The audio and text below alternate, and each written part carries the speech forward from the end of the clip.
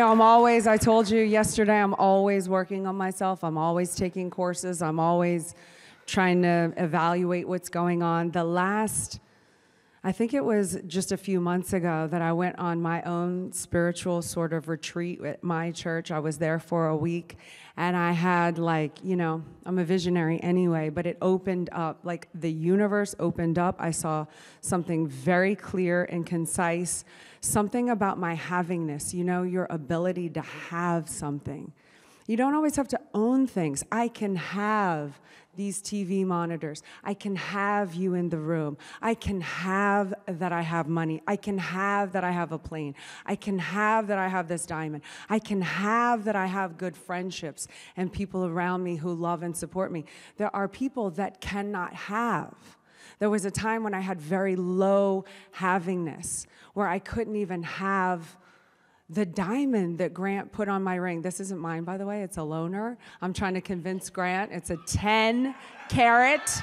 I've been together with him for 15 years. I'm trying to entice him. I'm like, I love the old ring, but baby, it's 10X, let's face it. But the first ring, like these are loaners too.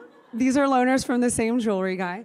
I've always been a tomboy. Bobby could attest to that. I'm just a tomboy. So most of the time, I'm not even wearing a ring. I'm not wearing jewelry. I don't wear jewelry.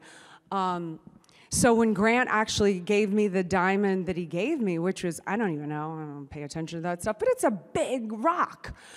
But when he first put it on my finger, my havingness was so low because I felt like I was embarrassed. Like I was very uncomfortable to wear the diamond. I had low havingness. I couldn't have the diamond.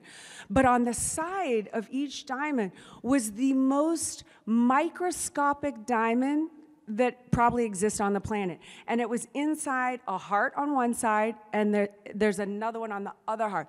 So anytime anyone would say, oh my God, I could land a plane on that ice, on that runway on your diamond, I would be like, I know, but look at this little heart.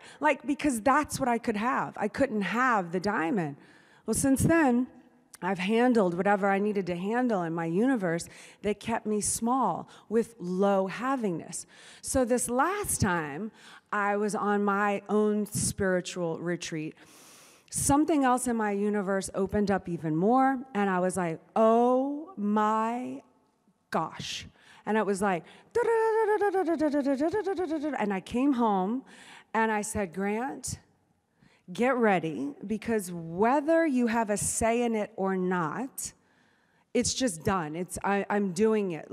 And Grant always, that's the one thing that Grant really loves about me, is that I operate on, I don't know why. I'm just going to tell you what it is, but I operate on a higher level. Okay, I'm just going to, can I be unapologetic?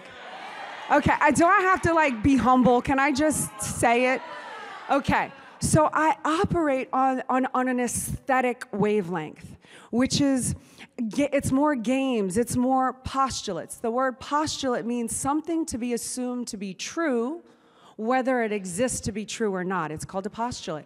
There can be a good postulate or a bad postulate. A good postulate is which is what happened to me, which is where I could see everything, and I came home and I told Grant, everything that we have done thus far will look like child's play. Because my universe and everything and where I'm at and on the wavelength that I now operate on is so clean and so clear and so ethical and so precise, and I have no reason to hold myself back or to shrink myself. The only reason that you shrink yourself or be small in life is because you know that you're doing things that are unethical, and you don't want to hurt people because man is basically good. And when you're basically good, you want to protect other people from yourself. So if you're doing unethical things to this person, that person, you can't be like, hey, I want to walk in the light and shine it on me, because you know you can't lie to yourself. And if you have blemishes here and there, and you've cheated this person out of that, and you were unethical here or unethical there, then you're kind of like, And so then you walk in life and you're like, you tend to withdraw from life. Well, I've done a lot of work on myself. I've cleaned up a lot of stuff so where I can be like, it's not that I never make a mistake. It's not that I never am unethical, but I clean it up right away and I handle it and I repair it. So going back to what you said, like, I'm just at this place now where it's gonna be fun to watch the next 5 years because the universe has opened up, and not because I waited for the universe to open up.